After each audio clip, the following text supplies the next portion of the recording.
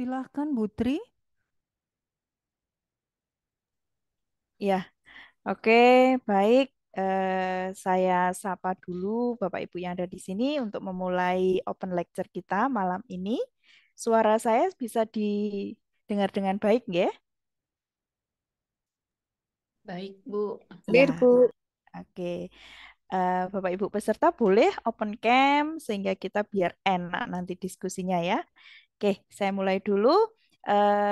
Assalamualaikum warahmatullahi wabarakatuh. Selamat malam, good evening untuk semua hadirin yang ada di sini, Bapak Ibu semua. Di hari Jumat seperti biasa, program Pasca Sarjana Institut Teknologi dan Bisnis Asia, program studi Magister Manajemen selalu menghadirkan open lecture dengan narasumber yang bermacam-macam dan pastinya sangat luar biasa. Dan malam ini kita kedatangan Prof. Mark Dennis Uyaco. Beliau dari Filipina. Ya, sebelum saya memperkenalkan lebih lanjut, sebenarnya saya di sini selaku moderator agak kebingungan juga ya. Kebingungan saya apa? Ketika saya membaca CV beliau gitu ya, saya hanya bisa gini. Jadi ekspresi saya benar-benar kaget gitu ya. Beliau yang ternyata masih sangat muda sekali gitu ya. Still young dengan pencapaian-pencapaian yang luar biasa. Bisa saya ringkaskan di sini Bapak Ibu. Apa namanya? CV beliau saya bacakan singkat aja sehingga nanti bisa dilanjut sama Prof-nya sendiri ya. Begitu ya, Prof. Nanti later before starting your discussion, I hope that you can explain about you yourself first, about all the achievement that you have, gitu ya. Prof. Mark Dennis Uyaco ini co-founder and board of director of UPNXT Holding Incorporation. Itu salah satu aja. Kemudian he is also the Chief Strategy Officer of Solatio Properties and a former board of director of Strive Executive Asia. Beliau pernah menjabat itu. Kemudian he is an ICD, Institute of Corporate Director Certified Technology Director. Selain di bidang ekonomi, beliau juga di bidang IT ternyata. Kemudian Prof. Dennis Uyaco was in the IT industry for almost a decade as a senior project manager in Accenture Philippines and San Miguel Corporation's IT group. And today, his advocacy is to promote entrepreneurship from the grassroots. Therefore, being invited by many organizations and top business schools in the Philippines and abroad to provide business strategies and share entrepreneurial acumen. Wow, luar biasa. Sekilas singkat yang saya sampaikan ini menunjukkan bahwa kita saat ini beruntung banget bisa menghadirkan beliau. Hari ini beliau akan membawakan ya tema yang akan beliau sampaikan untuk malam ini kepada kita sebuah ilmu yang nggak kalah luar biasanya gitu ya tentang family business governance and constitution. And with the topic how to run a family business professionally. Luar biasa. Okay, here we are with Prof. Mark Dennis Uyaco. And for 2 hours, we will discuss with him.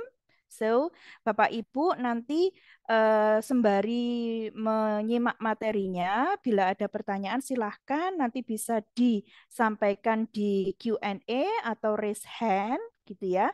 Nanti kalau ada kendala dengan bahasanya, saya akan mencoba untuk bersama-sama di sini. Kita juga ada Bu Rektor kita tercinta, Ibu Risa Santoso, dan juga ada Ibu Kaprodi kita, Ibu Teresia Pradiani. Oke, welcome Prof. Mark Dennis Uyaco. How are you today? Alright, terima kasih Oke, Ibu. yes. Saya Oke, Prof, you will have 2 hours We Mm-hmm. may start with the explanation, and then at the end, we will have a discussion, question and answer, like this. Okay. Are you ready? All right. Actually, Yes. we can since we're having a 2 hour discussion, so we can do it in more interactive discussion. So I Yes. highly encourage participants that you can maybe put your questions in the comment section or during the in the Q&A so that Yes, of course. or in the topic it's so we can stop for a moment since this topic is very relevant in today's society today, especially here in Southeast Asia. Well, Mm. actually I flew back to Manila just like 2 hours ago since Oh, just I'm flow in back. Laos. So Okay.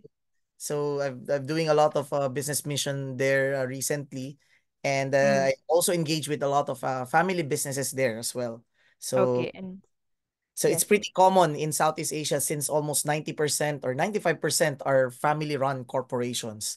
So Okay. I guess let's start, and I hope you'll be able to get insights from my discussions.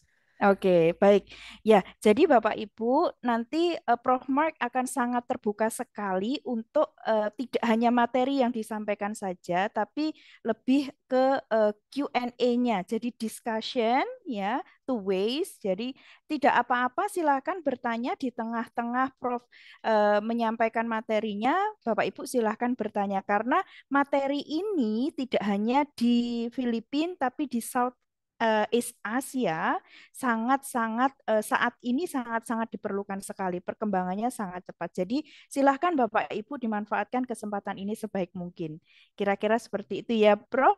While you deliver the material and then it will be open for the audience to ask questions, right? Yes. Okay. Yes. Okay. You can start, Prof. All right. Please allow me to share my slides. Okay.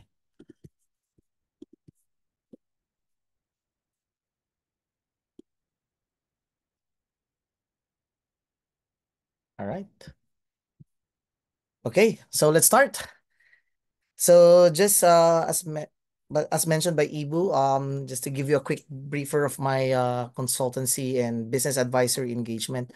So this is on the left side is most of the companies that I am currently engaged or previously engaged. Some of them are one of the top corporations in the Philippines.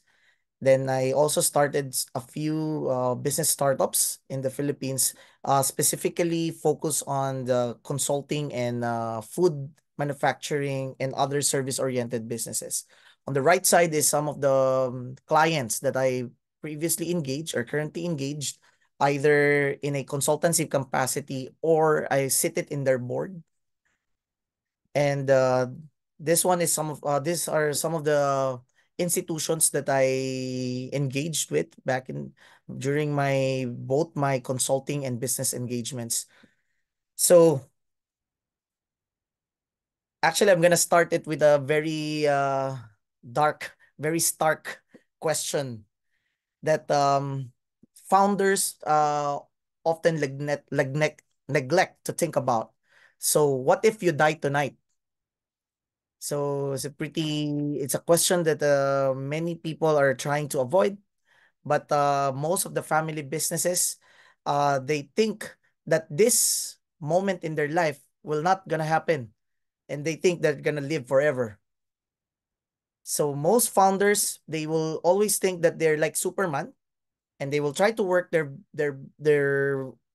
selves to until they reach a certain age that there's either old or even they have a lot of problems in their health, but they're still gonna work because there are a lot of family businesses in Asia that the problem of succession is not being discussed. So that's why many of the family businesses are solely relying on their founders or their key family members to run their family businesses. But the question of what if you die tonight is a very significant question that mostly they are not always talking about. So when a founder die, automatically the business die. So it is a grim to think about it, but I highly encourage most of the family business to address it now, because most of the family businesses who, let's say, if the founder is collapsed or incapacitated or even even in debt, what would be or how would be the family business would look like during the post-founder scenario? So I guess most of you here right now are like our family-run businesses. So come to think about it. So what will happen if if something happens to me, my business, what will happen to my business? So the quicker you get your succession planning in place as a business owner, the better if you're the next generation family will able to transition the family business. So you better hope your family business has it, right? So now you will ask yourself, right now, do I have a succession planning plan in place in my family business? So in the next couple of minutes, I will be sharing to you some of the things that could probably help you to create your governance and your family succession. So preparing the family business of an imminent death. So if there's an unexpected death, let's approach the death or incapacity from a personal perspective of the perspective first. So the founders own the business. It is highly successful, a group of companies that's being managed by executive, old-time employees, and family business. So it is funded and run by founders together with the family members, right? So preparing for the life of your business it is an aggressive and presently working diversification strategy based on opportunity presented, right? Some companies that were formed have partnership with a team of investors and new sets of expertise. So all of the things are happening in your family business. And if there's a sudden death, think of it of what will happen to it. All of your partners in your investors or your ventures, all of the business strategy, all of the operation related concerns, all of it will be in disarray if there's no succession plan. So in debt or capacity, either way, it is important for founders of the next generation leaders to make sure all of its risks and rewards are covered, which includes debt planning. So, so even at the start of my talk, I'm already addressing the most important thing. If what will happen to you if something happened in either in case of death or incapacity. It may not be a glamorous decision as mentioned here, but we have to make sure there is a solid plan. So from a survival, legacy, and continuity perspective of a family business, I would highly argue it is one of the most important. Okay? So while many businesses that are owner managed by family recognize the importance of ownership and management transition, there are only a few where and how they would be able to start a developing governance and succession plan. So now, if you're seeing this slide right now, please allow me to navigate it through you. So normally the family business, when they started their businesses, it normally the entrepreneurial takeoff. So let's say for during the founder generation. So as you progress, the family enterprise will grow. Then on the middle part, there will be a transition or a disturbance or turbulence that we usually call. So on that stage, there is what we call the maturity and diminishing returns. So normally the family businesses on this stage, sometimes they collapse or they start a new one. But if there's no governance or only informal set of rules and customs are in place, they will be continuously going on a loop on this maturity and diminishing return cycle. But if you were able to create a governance or a system of rules within your family business, now you will be going further up to the corporate board control with certain rules or governance in place. So I'm highly encouraging those family-run businesses here right now to reflect if what your family businesses now currently encountering.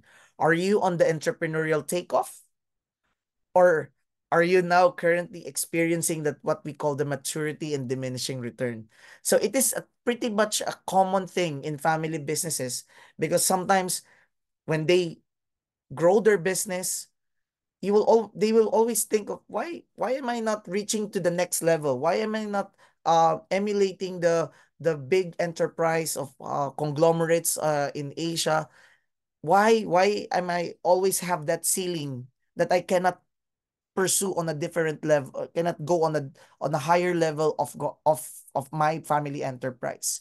So you have to reflect that there's a possibility that you're in that maturity and diminishing return. So what's the answer?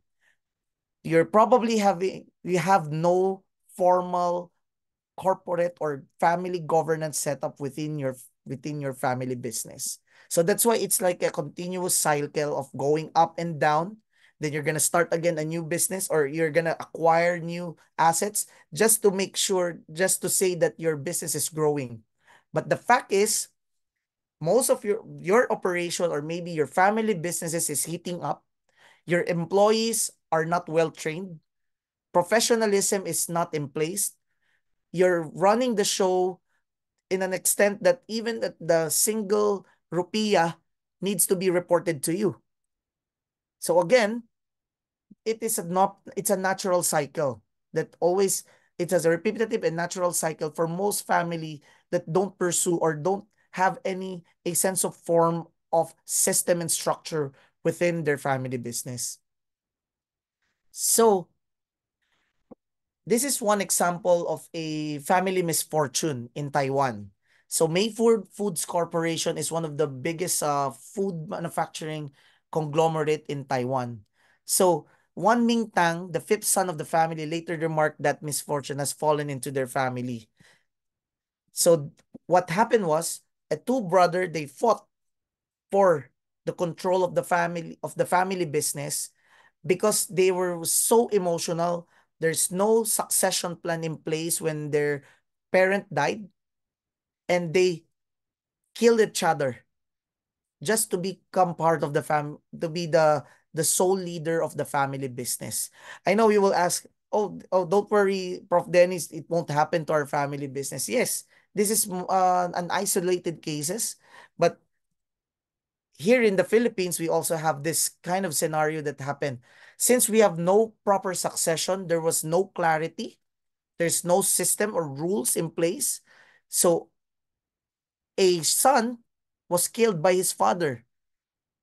So an 80-year-old businessman shot his 50-year-old son just on a simple argument of a business deal that didn't go well for the father, so that the son was so upset of the decision of the father of not pursuing the deal and their family business deal. So when he confronted his father, they got heated, and the father took the life of his son. So imagine taking the life of your family members. You will go to that point in life in your family business, and it would cause a lot of pain and suffering within the family business. So this is another case of a family feud that without no clear succession. So if you're familiar with Lotte, Lotte is one of the largest conglomerate group in South Korea.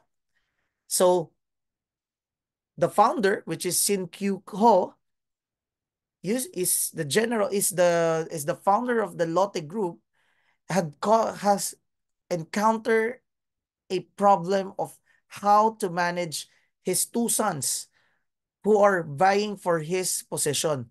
Although he already retired as chairman, his eldest son, Shin Dong Hao, was ousted by his youngest sibling. And when the youngest sibling ousted his older brother, Shin Dong Hao went to his father and told him what happened. So the father, being a father, not being a chairman or not being the businessman, he cuddled the oldest son and went to the youngest sibling and tell him to give back the position of his eldest son. But what the youngest sibling did, he also ousted his father in a power struggle in the Lotte Group. So just imagine this family has a 90 billion USD annual revenue, and they're fighting like a normal family member. But the main effect of the after effect of this business when they fought is all of the company, all the employees that are affected of their family feud. So what happened next? The father got in jail and he eventually died there. So this is one of the few family businesses that suffered a lot of problems and pain in their family because they didn't set any rules or governance within their family.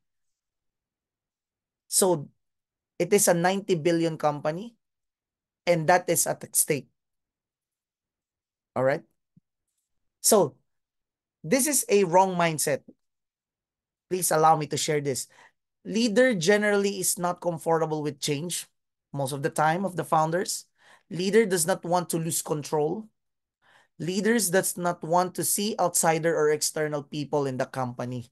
So this is a typical mindset of most of the family business leaders that are uh, keeping their leadership role within the family business.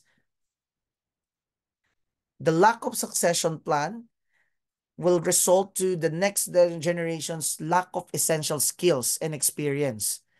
It is also a problem as the next generation would have not been trained and not prepared for the job. So if you notice the wrong mindset of the founder would result lack of succession of plan because most of the founders, they will keep their position or power or even their role, and what will happen is their next generation will not be able to prepare or train in the role that they were supposed to take once the founder or the leader will retire or transition for the next generation. So again, there is also a problem of unfair promotion. So maybe you will be able to reflect that if this happens, most of your employees are unhappy and demotivated and eventually will leave the company. A lot of family businesses, even though they're trying to employ or hire professionals, there is a very high attrition rate. So most of the cases, if you hire like a middle manager or executive level employees, in 3 months or 6 months time, they will resign already. Why? Usually the leaders or the family members who are part of the family business or working on the senior level or the executive level, sometimes they will not create a simple system of governance that would be able to allow those employees to provide their experience because they're also confused who to follow, and the methods of the doing business are different compared to a corporate setup. And most of the employees, the well-trained employees or the professional employees has had a lot of experience in a system-oriented organization or a corporate well-governed organization. So most of the cases, leaders will ignore experience, skills, abilities, and education, and they will choose loyalty and and employees that stick to them through thick and thin. So probably some of you will have that kind of employees in your family business that during your turbulent period, they are so loyal, they stick to you, and the reward is you provided them of stable income, stable jobs, but the problem is the lack of experience and skill set that supposedly were gonna support your family business. So because they're there already, you trusted them completely, and you gave them your guarantee that they will have jobs until they retire. But for the governance, in the governance perspective, this is very dangerous, because you're instead of you building your family business and to create a more professionally run organization, you're creating an organization that are lack of skills and talent being run on the key persons or the key positions on that organization.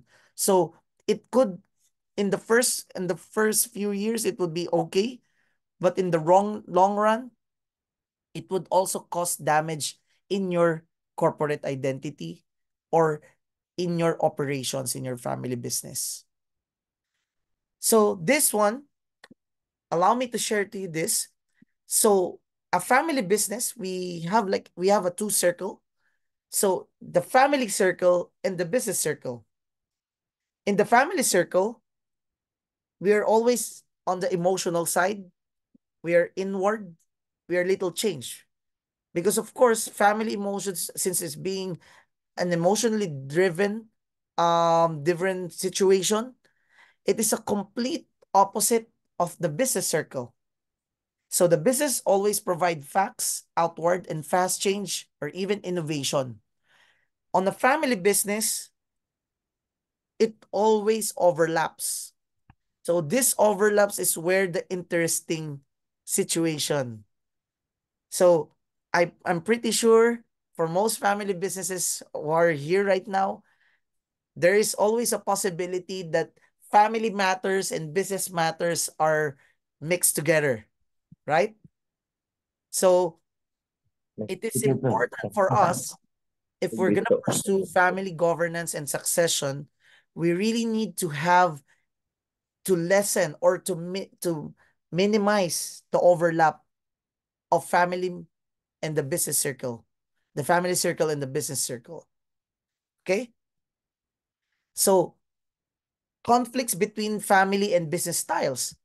So the family, we are always in the emotional side. We're entitlement because we're a family member. We have the feeling driven. All of the family members should have like an equal look on the family. We have like a hierarchy within the family for that you need to respect the elders, of course. Discretionary, informality, privacy, harmony, and consensus. If you look at it on the right side, it's completely different. So the emotional side, it should be on the economic side. So you don't do this is business decision by pure emotion, pure gut. You need to have the economics or the numbers to support your business decision. Entitlement, it should be earned. So if your organization is if your family business gives position to your family members through entitlement, it's also it's also a very dangerous situation, because on the business side, any promotions should be earned. So I have this like a Japanese saying that mo the family businesses should be who is most deserving and most qualified. I'll repeat again. Family business or any businesses should be most deserving and most deserving and most provided, the most provide the thing that they will provide in their family business. There should be a qualification that to merit their position or their titles in the family business. So accountability, clear roles in the family business, meritocracy, policies, in disclosures, getting independent directors or external advisors, resolving by creating conflict resolution and creating a decision process system is the business side. So you will see that each category is a different opposite. So communication is key. So soft communication before hard structures. So if there's no clarity in the roles and the system, there will always be a conflict. So the style of the family and the business style is way different. So that's why you have to really think twice or three times on how you manage your family business. Okay? So please allow me to share to you, this is an Harvard created, we call it the three circle model of the family businesses.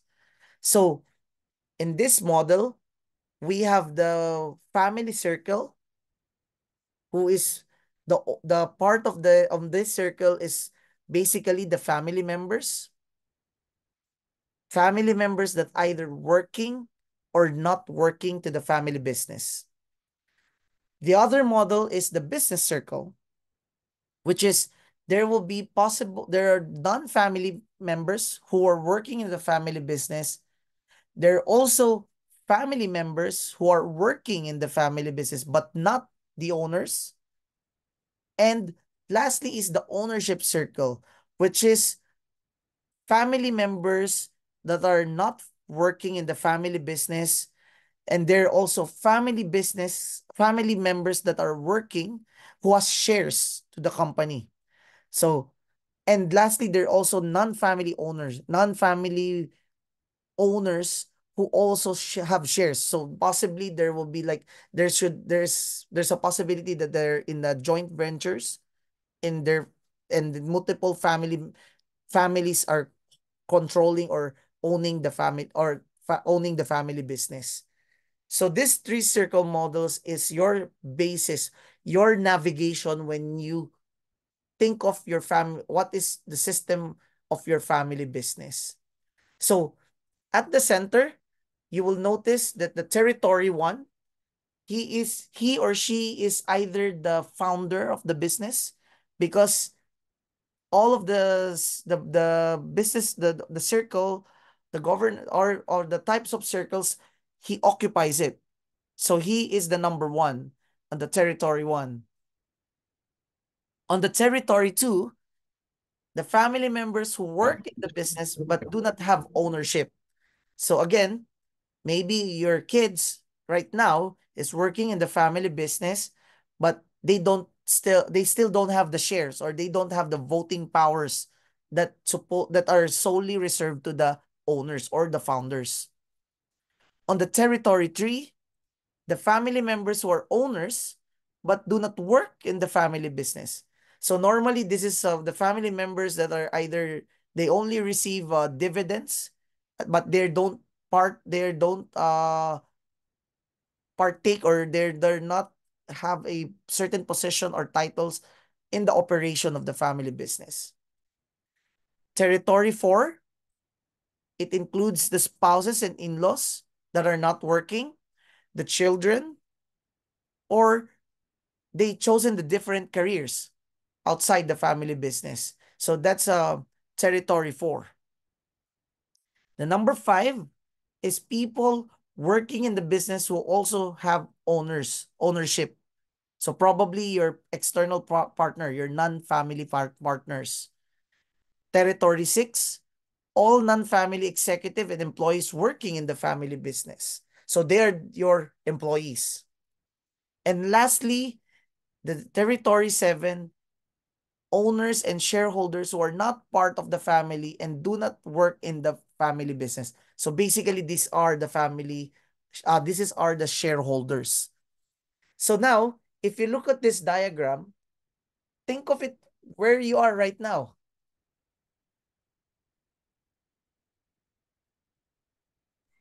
So you can chat it in the group chat. Oke, Where am I? silakan Bapak Ibu menuliskan di Q&A ya, Mhm. di posisi mana Bapak Ibu gitu ya. Is it right, Prof? The audience should write in what position are they? Yeah. They can put it like I'm in the 1, I'm the 2, I'm the 4, the 3. Oke, So, and later we will ask them to explain ini ya, Via. Oh, ini ada dari Pak Ahmad Junaidi. Six katanya. Bu uh-huh. Feni also. Okay. Okay, from Stephanie, one. Mm-hmm. Oh, various, Oh two. yeah. From Sinta, Bu Sinta. Yeah. So this is nice. We have non-family. We also have Okay. family members. So second and four. Okay. Okay. Hmm. Six, two. So I'm seeing Ini. a lot of six. So it means Okay. you're working on a family business, and I'm not sure, but you're probably struggling on the system and structures that's currently happening. But don't worry, guys. You're part of the 99% of all family businesses in Asia, particularly in Asia, specifically in our region, Mm, because most of the family businesses in Southeast Asia are still heavily relying on a family mom and pop style business. Mom and pop style Yes. business. So But don't the worry. founder Okay. set it up. The husband and wife, they created the family business. Then they Mm, get their initial employees without proper employment system okay. because they trusted. Then the family grew. Same system again. Then when there was like a little bit of system of employment, eventually many professional came in. But the question is, if you try to compare or do a market comparison of the positions that you have right now, since I'm seeing a lot of six here, do you think your family business or you're the one that you're currently working right now is at par with, let's say, with the publicly listed companies or the medium size or the large enterprise within Mm, your specific industries? okay. That's a good reflection that you can think about it. Of course, you can say, oh, now give me some raise. Because Prof Dennis told me that you're not at par. So I'm not saying like that, guys. So this is a good reflection for you, for both family members who are working in the family business, those who are founders here that also watching, and as well as the professionals. So see, you will see that there is a disparity or there's some uh potential conflicts within the family business. The reason Mm, why I'm sharing this to you, this circle models, the three circle model, is going back to the first topic that I mentioned, that if what if you die tonight? So specifically the founders that are watching right now, if something happens to you, you're number one, who will take over that position? So possibly yours, of course, the automatic will be either your spouses or your children. But the problem is, let's say if your children are currently working in the territory too, but only taking minor jobs or not on the same level of what you're currently doing right now, what will happen if something uh you are in the if something happens to you, what will happen to them?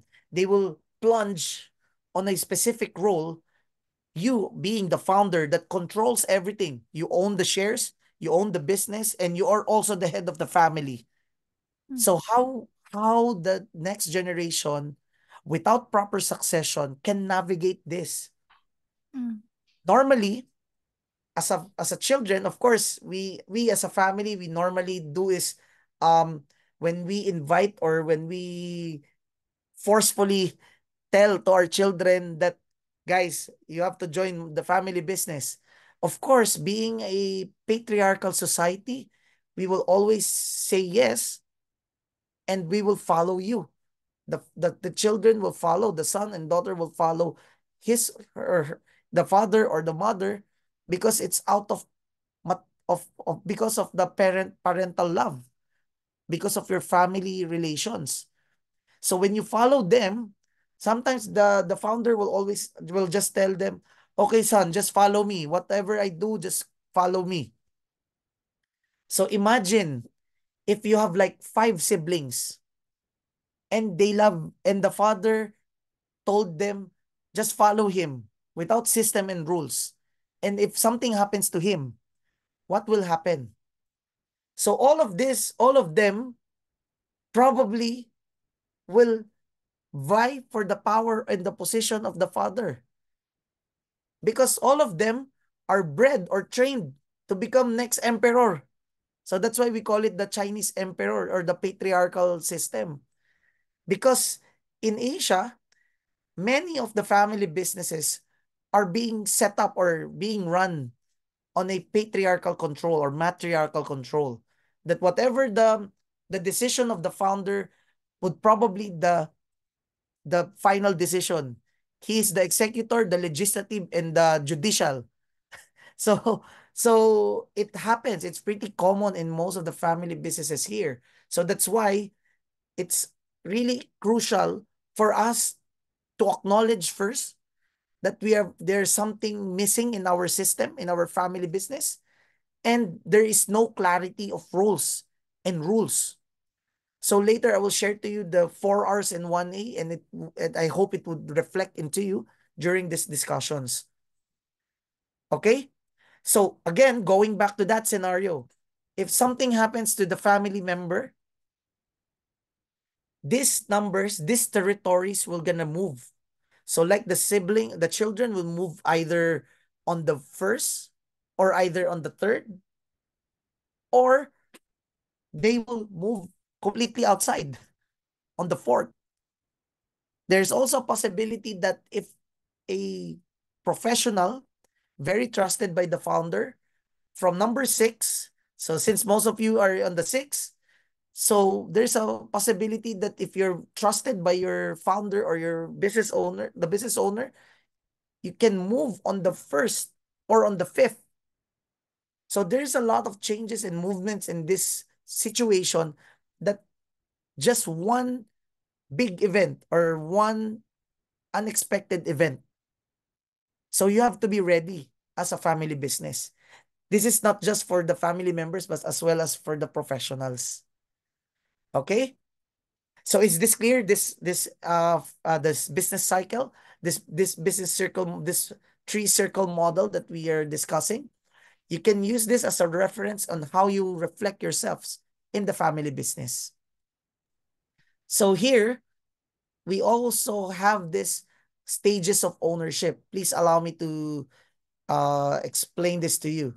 So most of the cases when you started a family business, they are in this stage. So if you look at on the left side, the left side is a representation of a family business on their initial or their startup stage. So you have a controlling owner, which is the founder. Every decision is unilateral. There's no board of directors meeting. There's no discussion. If whatever the founder is saying or wants to decide, the entire organization will just follow. It is a bit authoritarian. As I said, it is a founder generation system.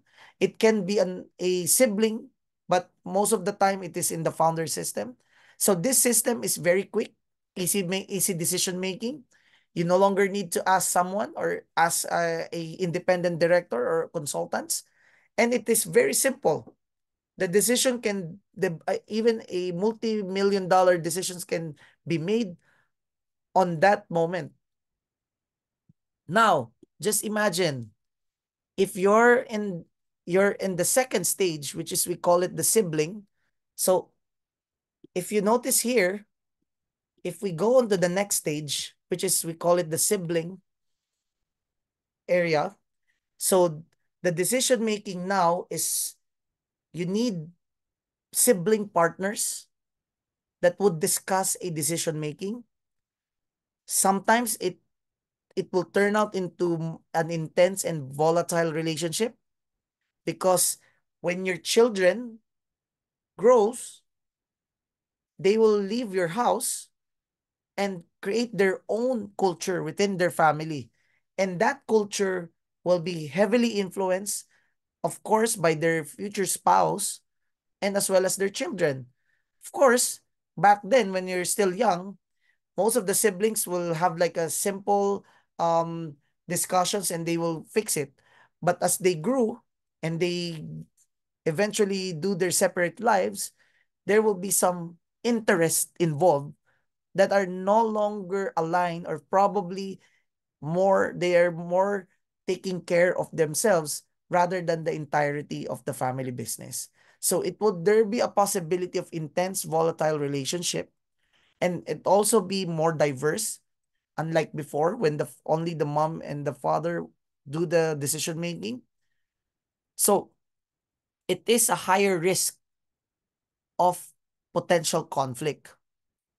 So the last stage, or actually it's not the last stage, the third stage is on the right side, is what we call the cousin federation.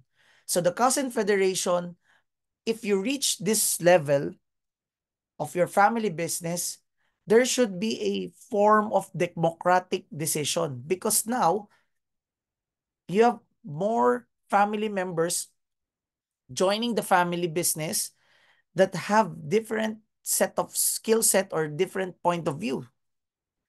Then imagine there's also a disbursement of ownership to the entire family business, because it's no longer held by one or two or three or even five people. It will be held by multiple family members with small share amounts, small percentage. So each family members, or whoever is in the board of a family, of a cousin federation or the third stage, imagine if they're not aligned, or they don't have the same values, or there's no clear succession rules, it would be chaotic. So that's why in this stage, there should be rules and fair processes in the family business. And there should be a loss of personal interest.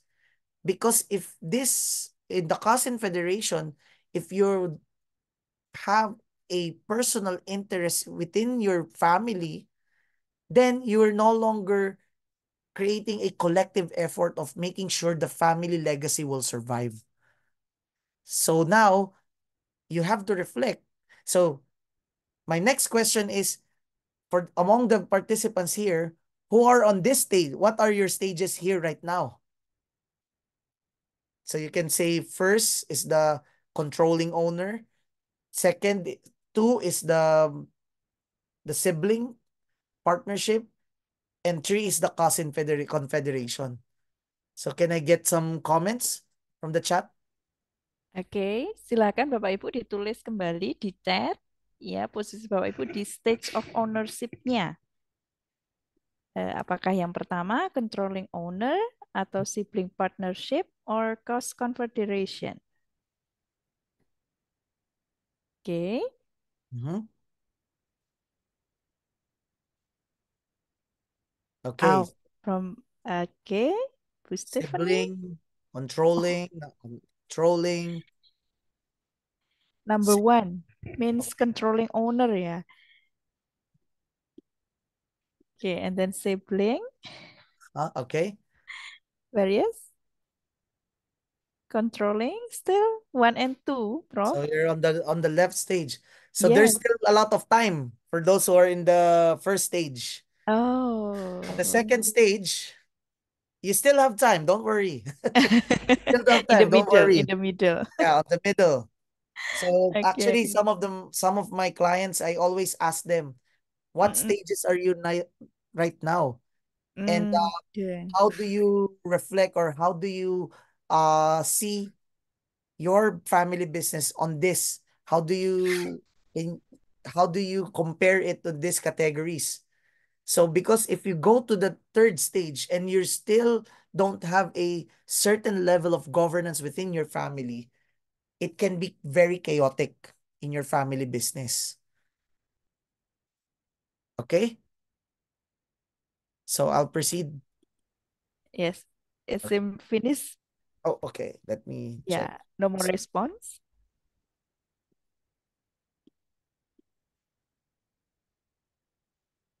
All right. Okay. So here, so the legacy planning starts with the family, with the founder. Since at the end of the day, sometimes they will tell you, oh no, the third generation rule, they said, right?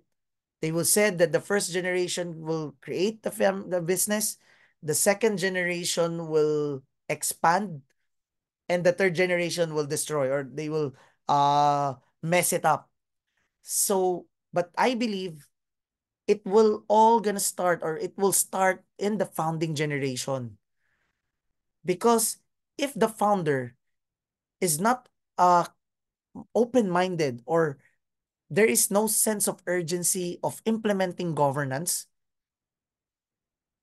the founder, once he's passed away or transfer the power to the next generation, these are the typical scenario that might happen to them. So the founder either sell the business, liquidate the assets, they can also professionalize it, appoint a caretaker of the family business if the family member are not qualified, or appoint a family member that would succeed.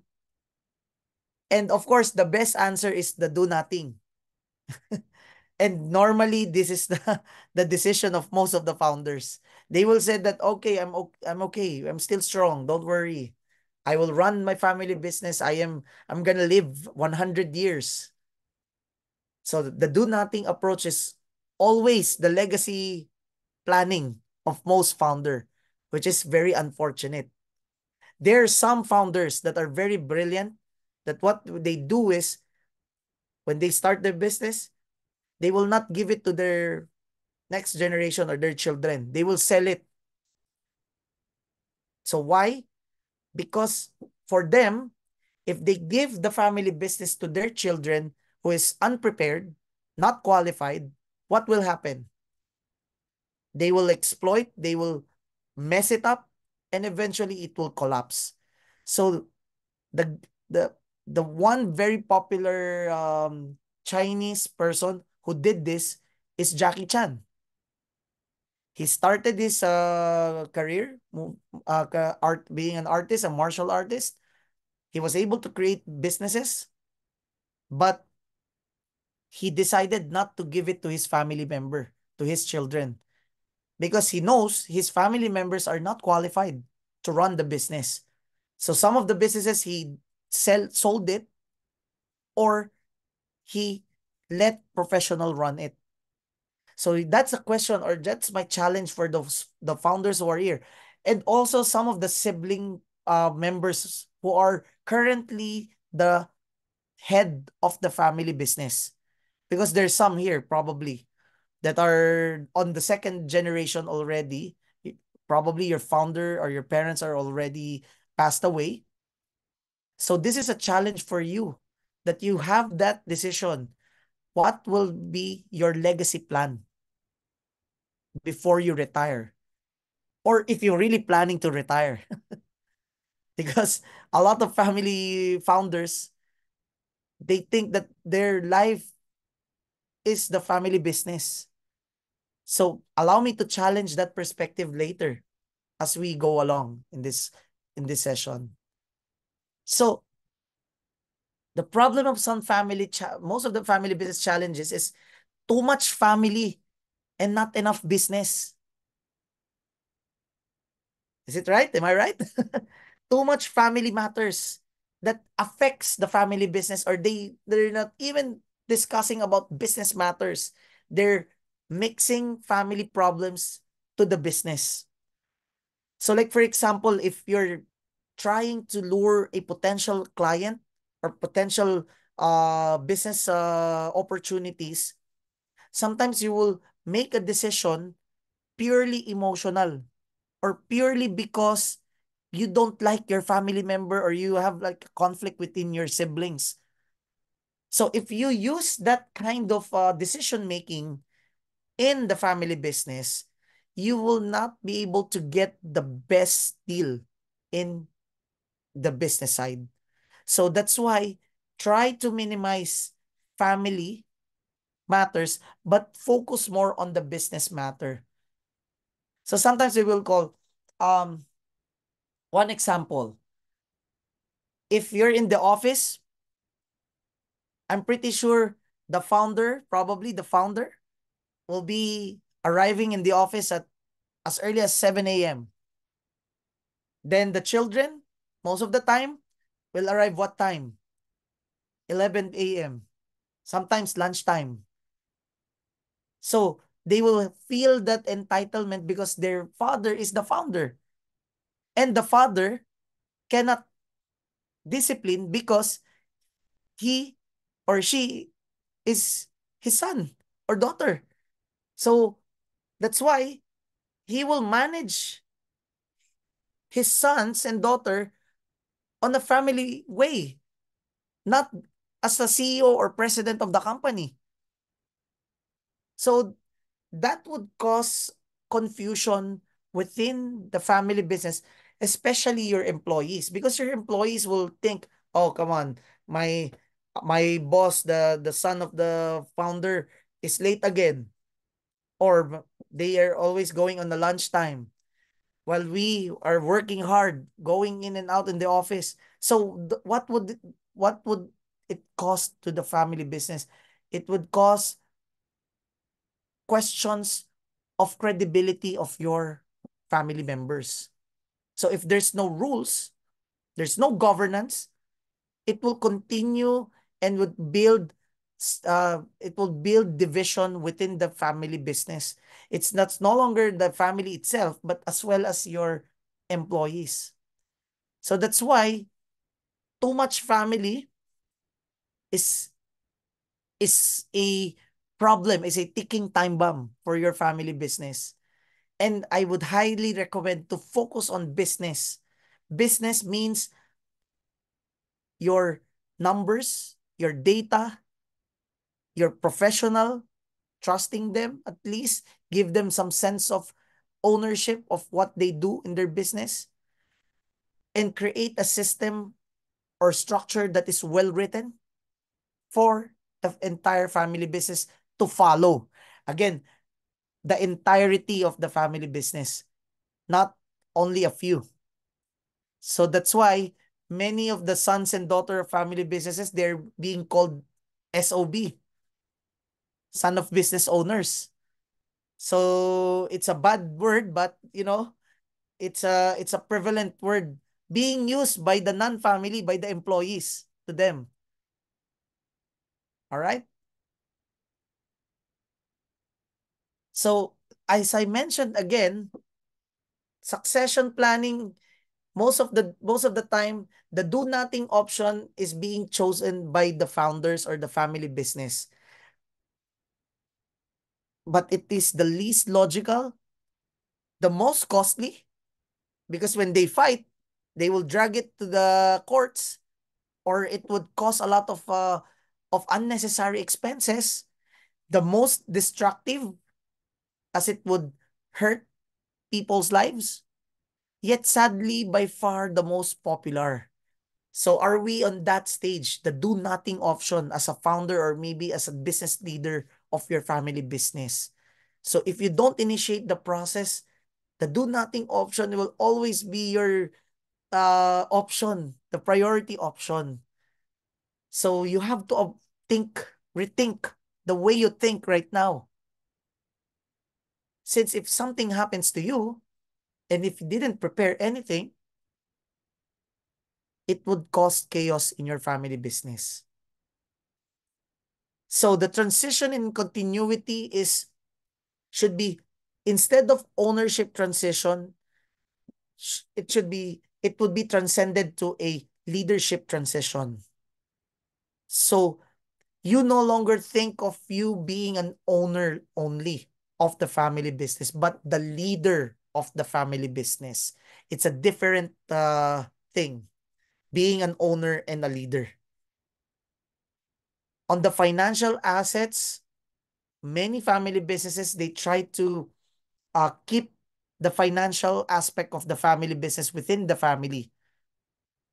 But sooner or later, you'll arrive or you'll encounter challenges because the financial aspect should be on a sharing power and authority. Why?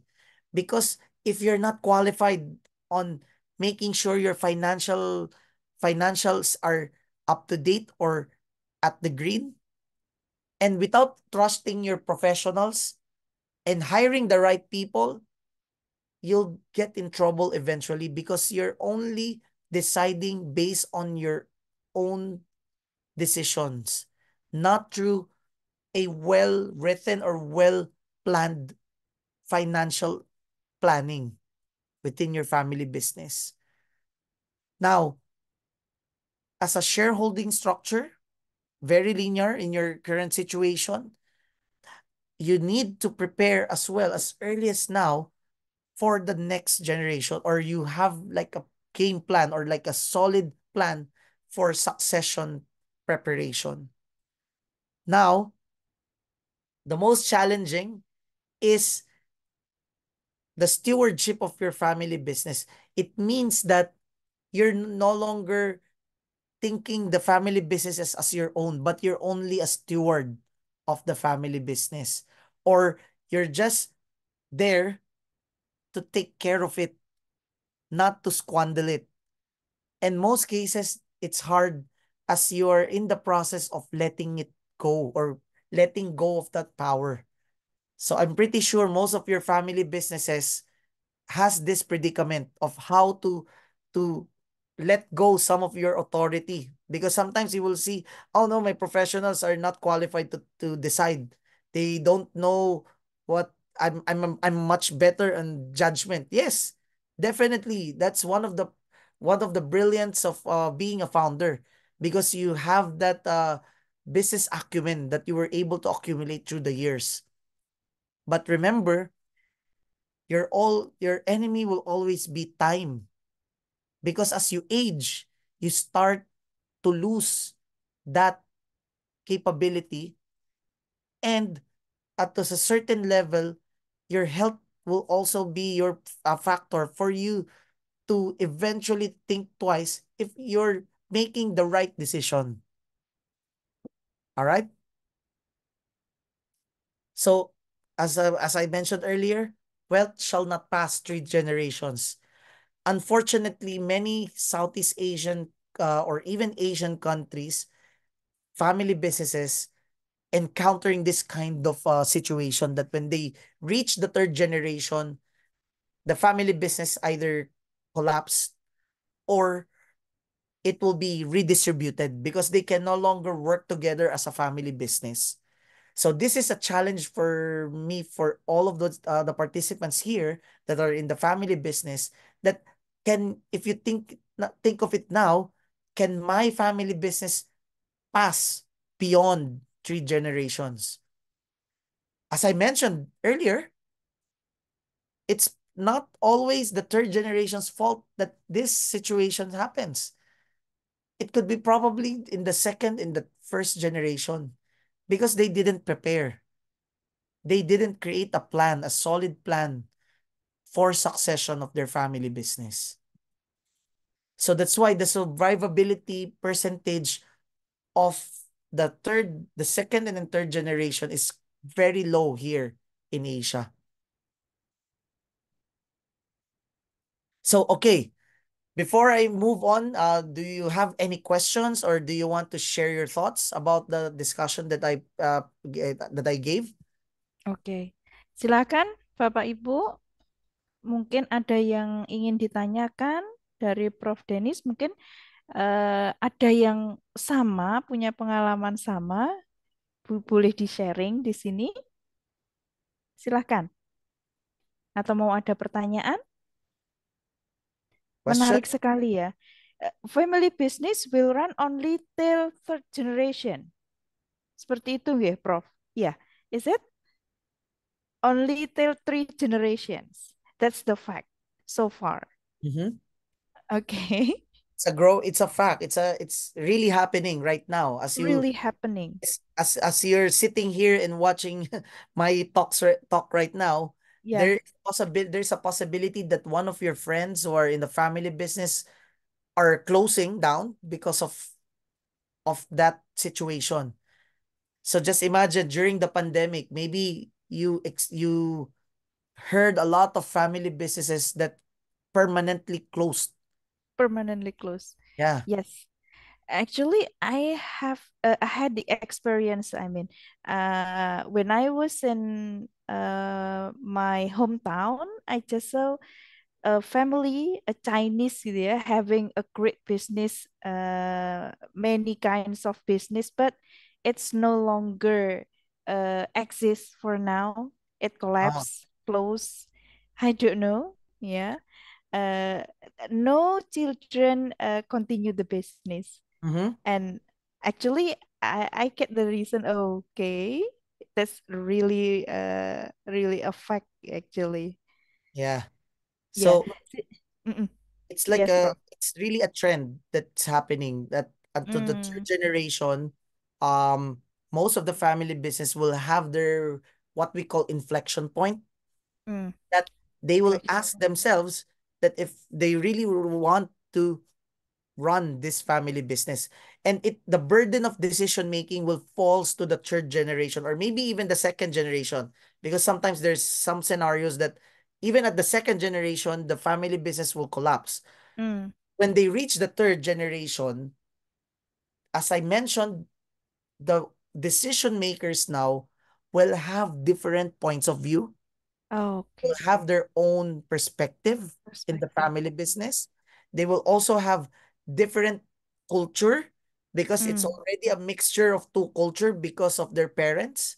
Mm. So the prioritization or their priorities in life may not be on the for the family business, as they will pursue more on Mm. themselves. So that's why there's a deep there's a sharp uh decline of Decline. survivability of most of the Mm-mm.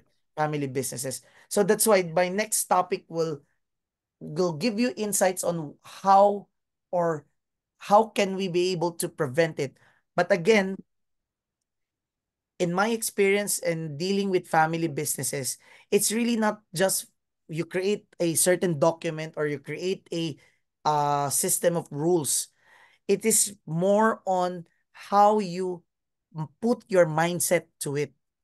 Mm.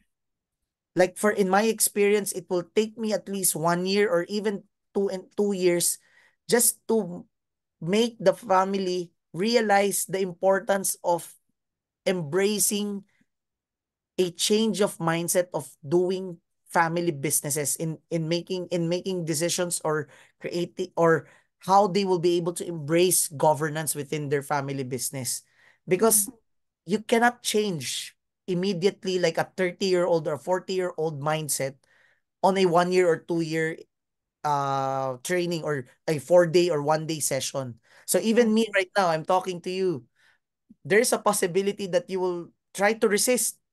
You will Oh. think about that. Oh, Oh this person no. doesn't know what he's saying because I'm doing my business. I'm so rich. How can he tell me what I want? How I can run the business? Mm. There's a possibility that you guys are trying to resist as well. But as you realize, the time is ticking. Like I said, you will never Line. you won't see this family business like 100 years from now, because Father Time will always win. He always wins. So that's why I'm really telling that straightforward to my friends and colleagues and even my clients, that if you didn't do if you don't initiate the process, if something happens to you, you'll get in trouble. Not just you, but the entire entire family Of the business. family. Okay. It Mhm. seems that we have a questions, Prof. Okay. Okay, let me read first. Okay, it's from Miss Stephanie. Thank you, Miss Stephanie, for the question. Let me read. In your experiences, what kind of business has the most probability to survive in That terms of family runs okay. business? Thank Are you you. referring to what type of business or industry? Yes, that is Prof. Okay. Because if you ask me, all of them has a lot as risk. Because if you notice in some family, most of the family businesses, either in the tech sector, either in the either in the food, manufacturing, logistics, name it. Generally, the survivability is low. It's not because actually the question should be uh in what generation there's a possibility of point of conflict. So in your while you're in the founding generation, it is pretty much easy because like I shared to you earlier, this one, it's easy to the stages in this table, the stage of ownership.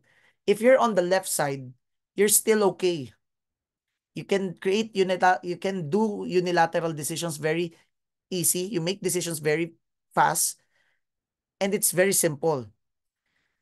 Most of the cases, the founders will put that system on the next stage. And when you move on the next stage, that's the time that there is a possibility of volatility within your family business.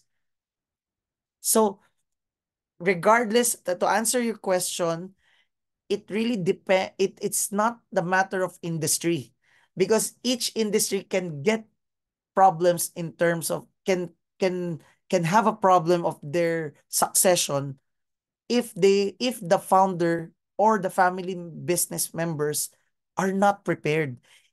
Like I said, it is a mindset.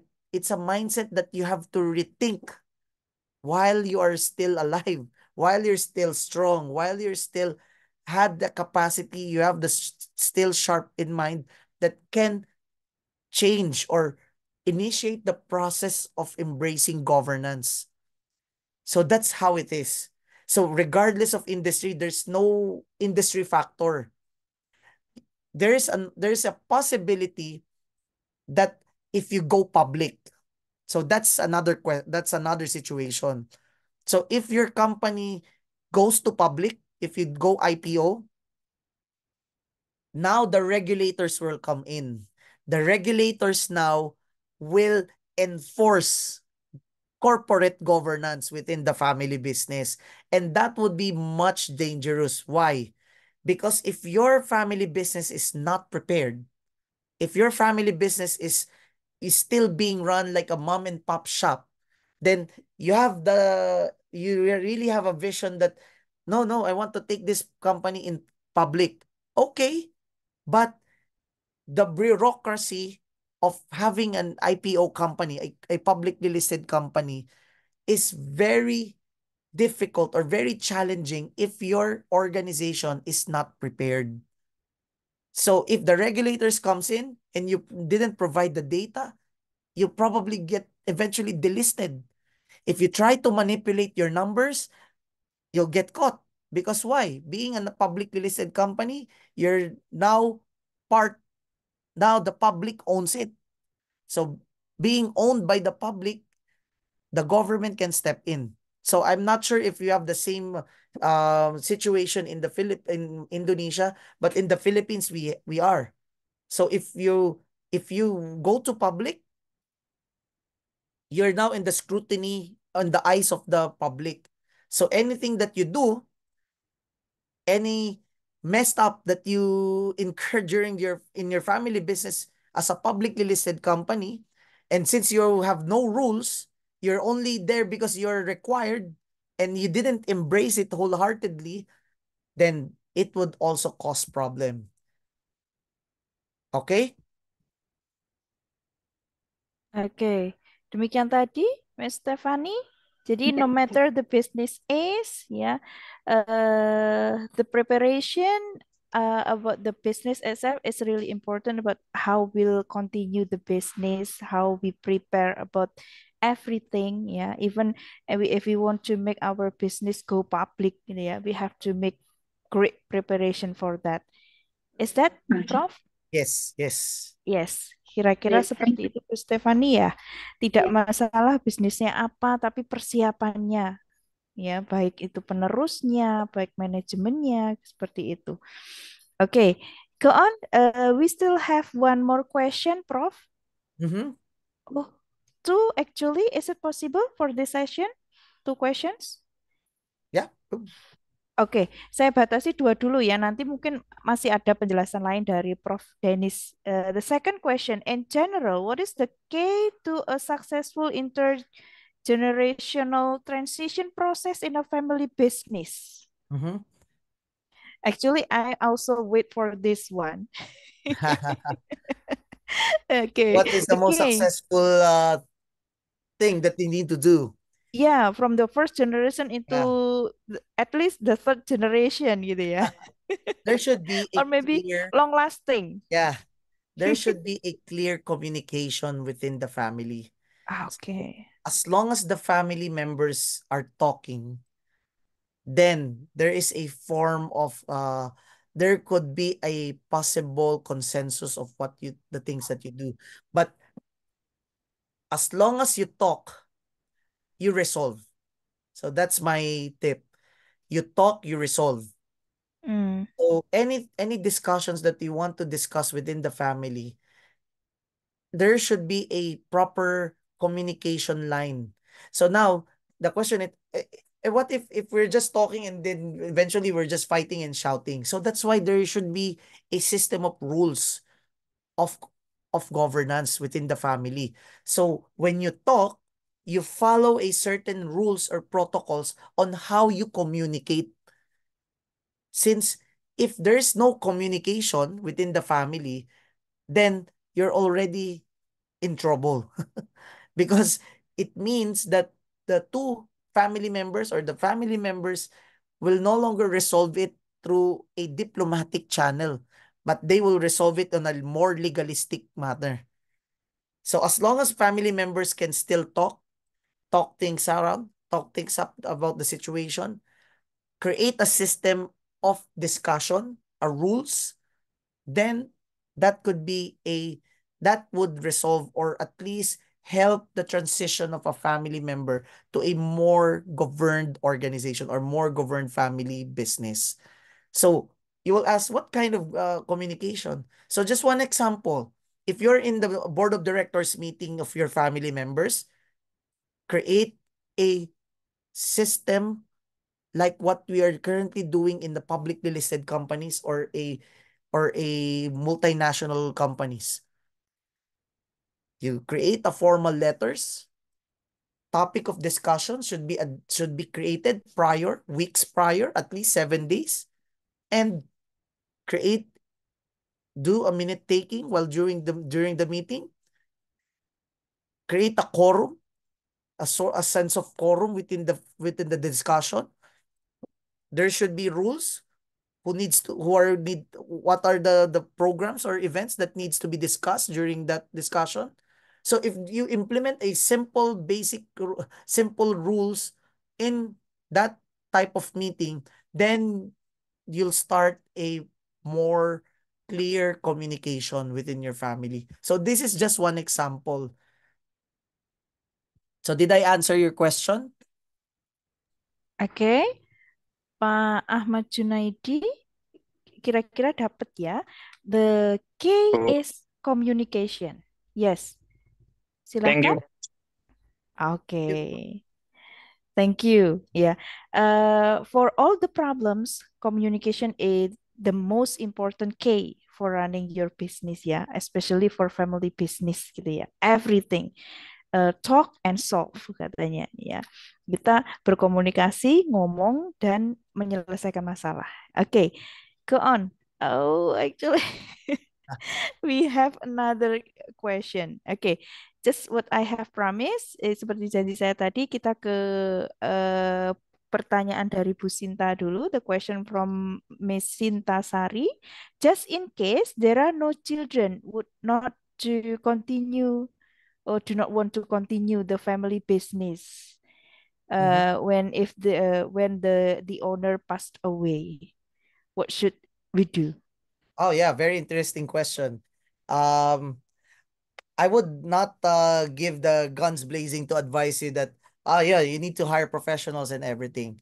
Again, like you asked, like I mentioned earlier, if there's no proper succession plan, it means that you don't have a system of qualification or programs, training programs that would provide a system of succession within your family business. Because right now, let's say if you mentioned that, what if they're not qualified? But if the family business don't have that qualifying system or qualification program, how can you, how can we determine? So that's why it's important for your family business to set up a qualification system or like a rules, certain rules that would vet or train the next generation. Then, during that process, you will be able to determine through data and performance of those family members if they're qualified or not. So again, like the keyword there is qualification program or qualification system. If they didn't pass that qualification system, some of the well governed family businesses, of course, they will get it to the non-family member who are professionals.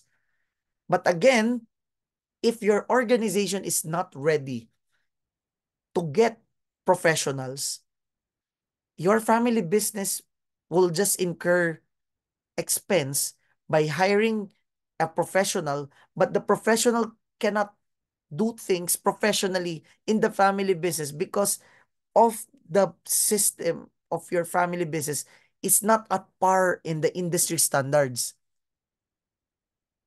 So that's how you will be able to determine if on where or who will take over if your family members are not qualified. You get a professional, but I would caution you, if your organization is also not ready for that professional, eventually he or she will leave you.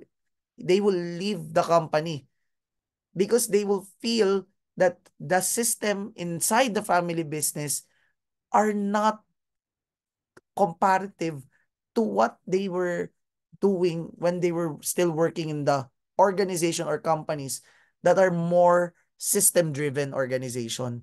So if you get employees from your current talent pool, then you need to create a system on how to vet or qualify those who are planning or who are interested to take over the family business.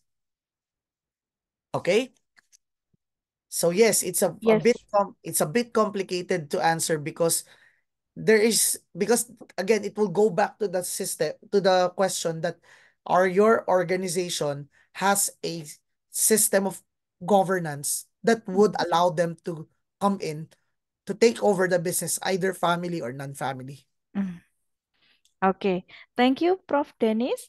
Uh, Miss Sinta, so let me wrap up from the answer from Prof. Dennis' answer. That is, you have to make a preparation, yeah, even not only from your family, but it may come from outside, yeah.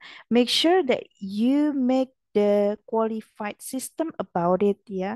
Hire a professional, yeah, non-family, yeah. You have to prepare for that. If there is no family, there is no children in your family. Is that jadi? Yes. Is that okay?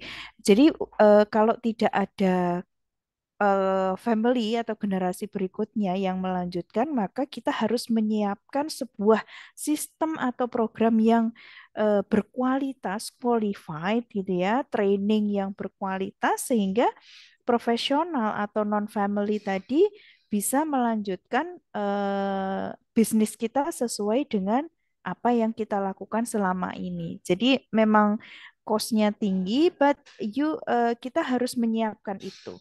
Kira-kira seperti itu. Okay, actually we still have one more question, Prof. What should we do? Is it Okay, yeah. possible? Yeah, we can. Okay, yes, go on. It should be the last, yeah.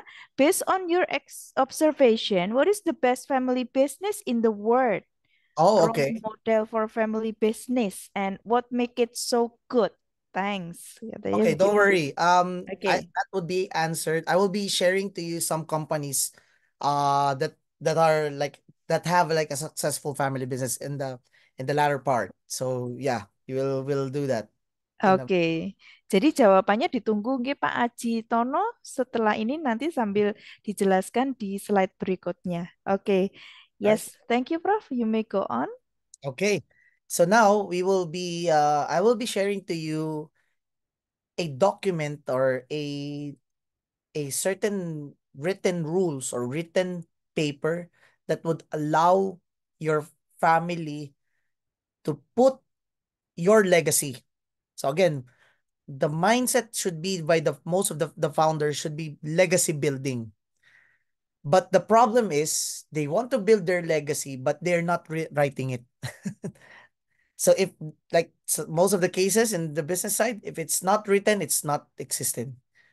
So the question is your family, how you will be able to put your values, your culture that would allow the next generation be able to embrace or to emulate with. So that's why family constitution or family charters are vital to the success of your family business if you want to implement governance within your family business. So again, by creating this charter or constitution, it is a form of governance within your family. Since you're gonna write it and you have to implement it. So family constitution, family constitution or charter is it acts like a roadmap. It's where we've been, where we are, and where we're going. It helps the family business to stay the course and keep from losing their way. So the roadmap are also, or the family constitution is useful in the personal lives, careers, and especially the family unity of the family business. So in any family, the best thing that you need to prepare is by crafting your own family constitution as it defines the goals and values, recognize dysfunctions and how it be able to resolve and support the family relationships. So this is the that this is a that this is the meaning of the family constitution. It is a roadmap. It provides a definition of your goals and values of your family business.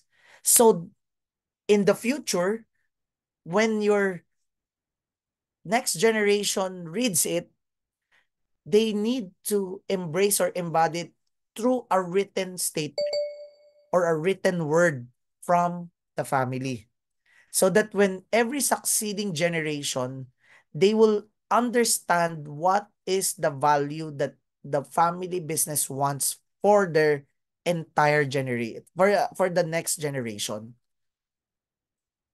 So as its core, a family constitution clearly spell out who and what your family is and isn't by setting up boundaries and foundation. So again, this is a system of rules that is written in the in which is the family constitution should contain.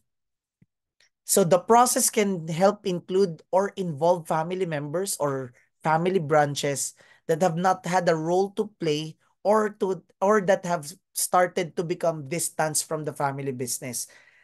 This process or the process therefore helps to rebuild emotional commitment to the family business. So again, the one thing that the family governance needs to address is the emotional, the family side. Remember the family circle?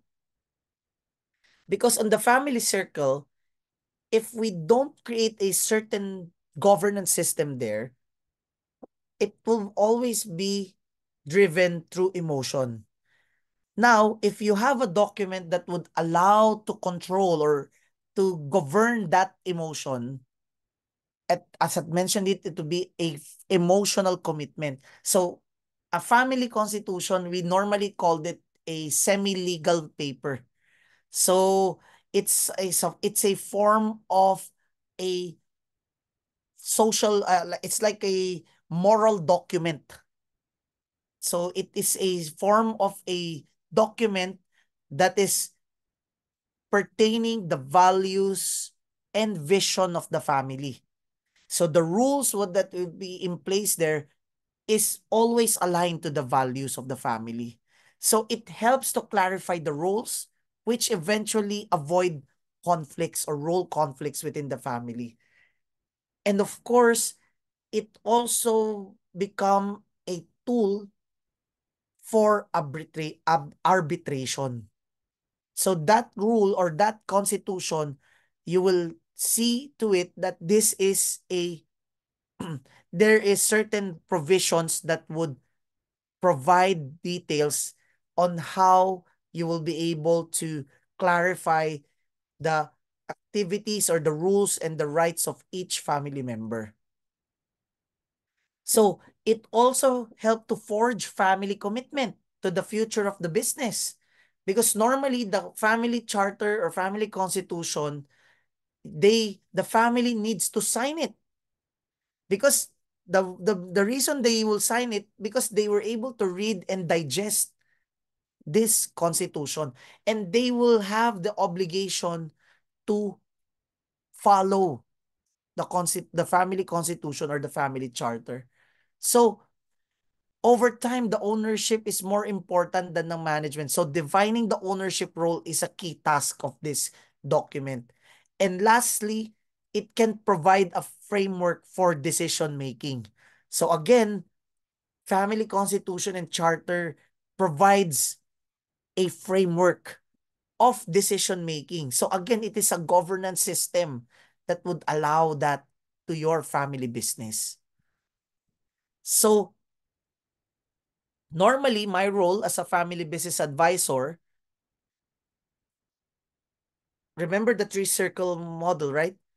So on the business side, on the family side, we are like the family therapist. The business system we will be like a certain level of consultants on the business strategy. And on the ownership is more on the estate plan and the succession. So normally I cover that. I guide or advise family businesses through this on all of those circles. So our role is the process of advising and the task force to allow the family members to have a agreement on those content of the family constitution. So we will be plotting we will be most of the cases that I engage in, we create the foundation of the shared values, vision of the family, the desire, structure and policies and process, and the implementation of that rules or that document. So because even though you create a family constitution or charter right now, if it is not implemented, then it would be on waste. It would put into waste all the efforts that you do. Because if there's no implementation, there will be no changes in the system of of your family while you're doing your business. And of course, while you're implementing the rules within the family constitution, it is a living document. We call it a living document because by on time to time it's being reviewed and revised as it adapt to the changing times. Okay? So the governance structure this is how it looks like to be more sustainable and more governed. So once you created the family assembly, you create councils and implement the most critical point is the policies.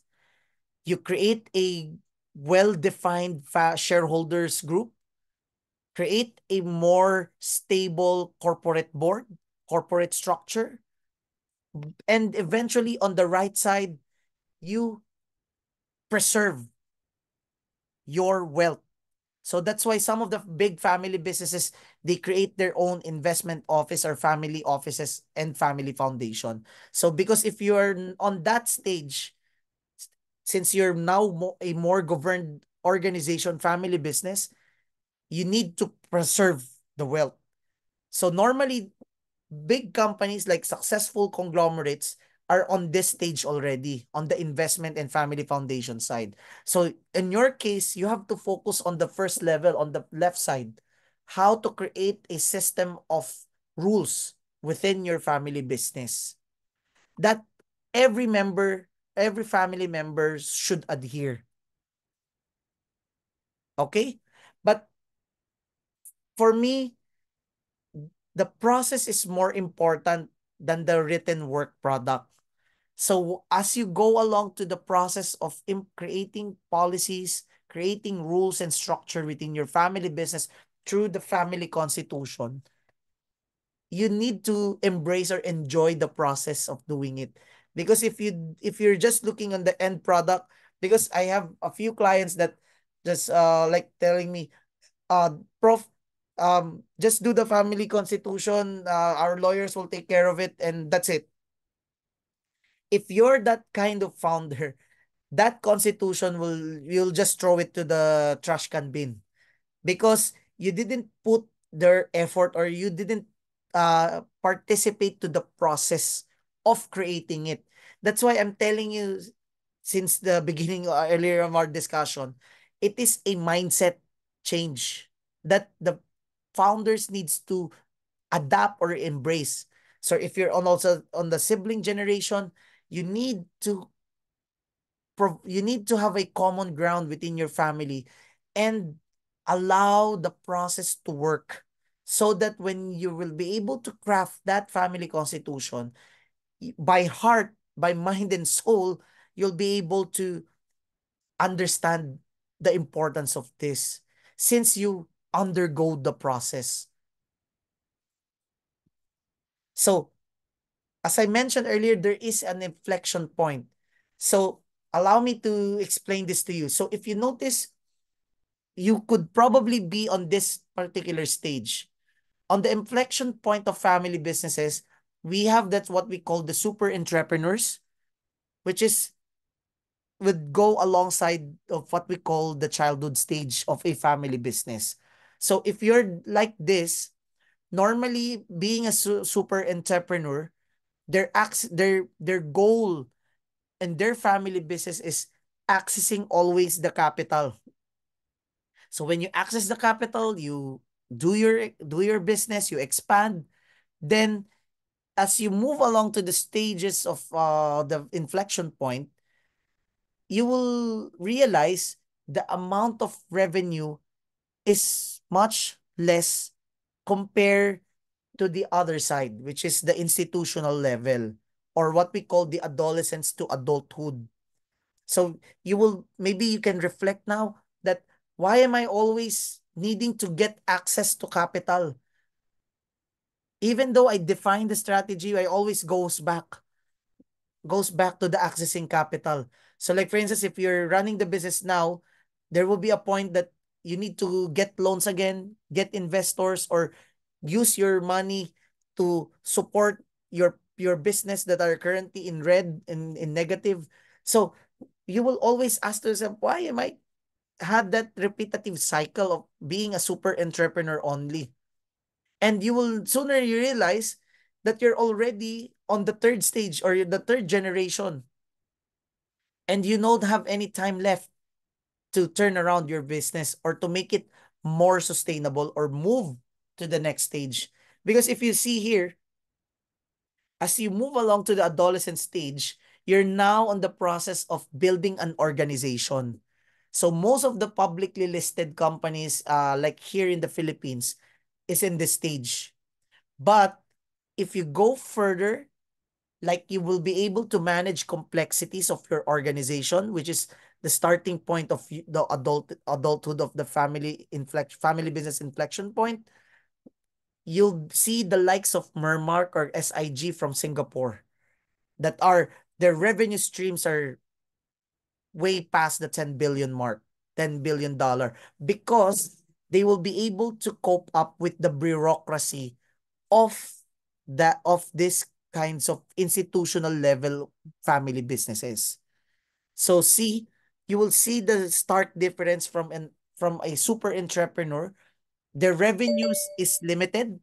Their revenue is won't be able to shoot up at the same level of those family businesses that can manage complexities and coping up on bureaucracies. Okay? Sometimes you Okay. I will play a video. It is a Filipino company that emphasize the importance of family governance and succession. sometimes you just have to take a step back, and then you end up being 2 steps forward.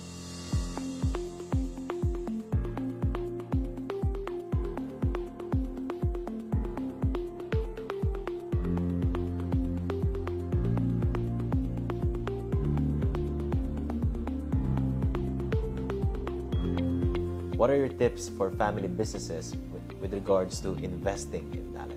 We believe that at the end of the day, this corporation is destined to be family owned, but not necessarily family run.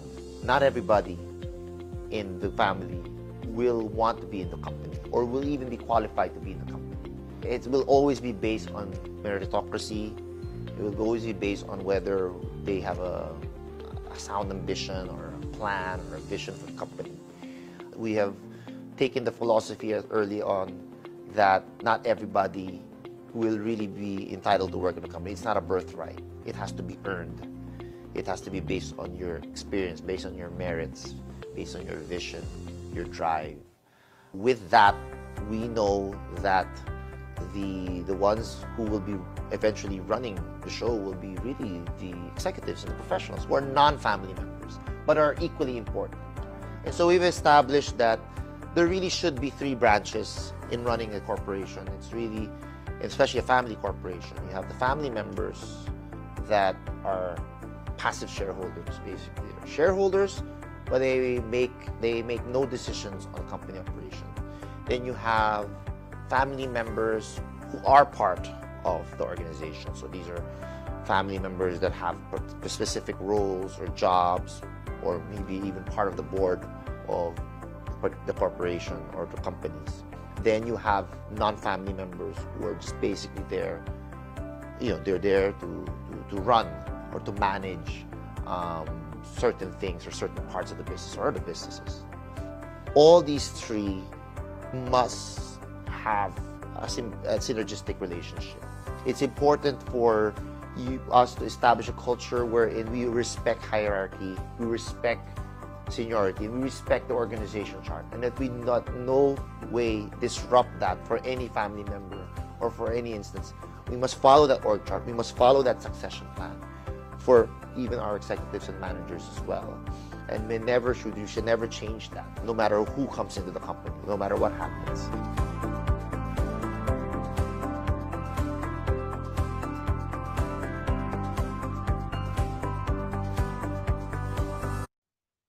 All right.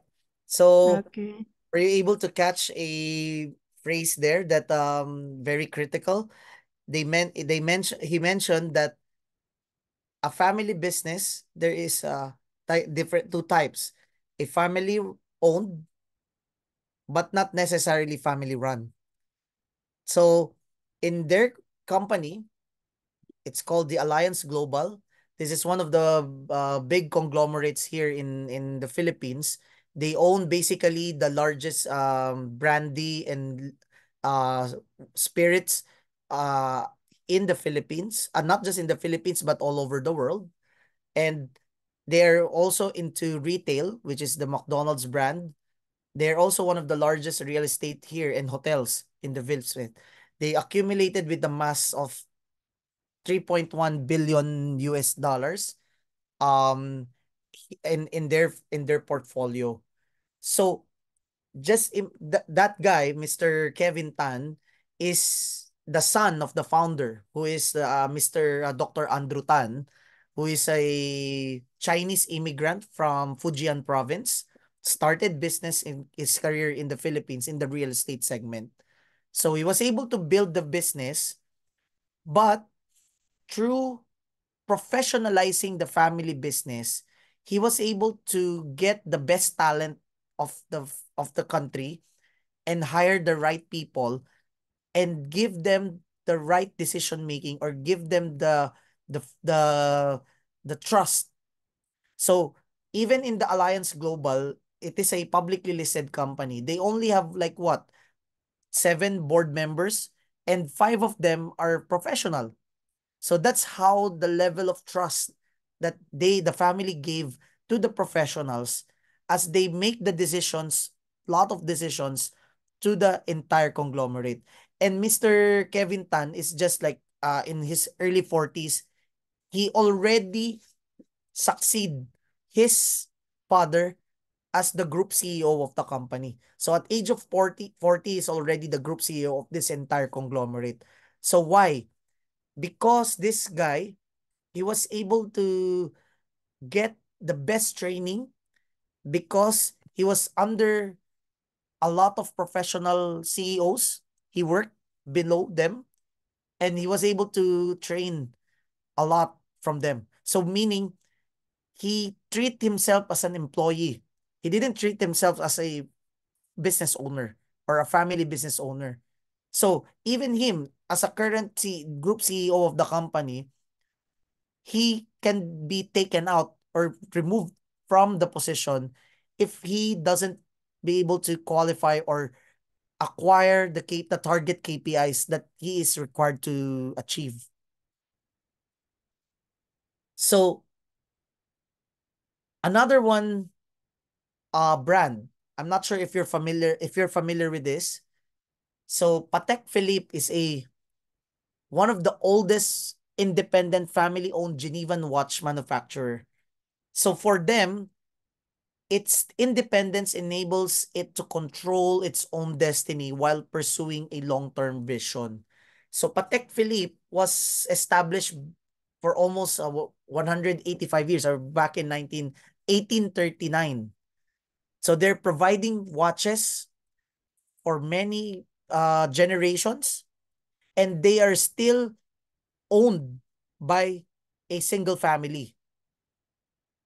So this is their tagline in their business.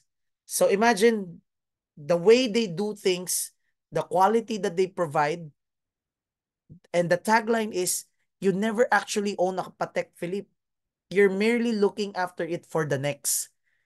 So this tagline is very compelling, because like if you have watches, normally it is an investment that you will be able to give for inheritance for your family.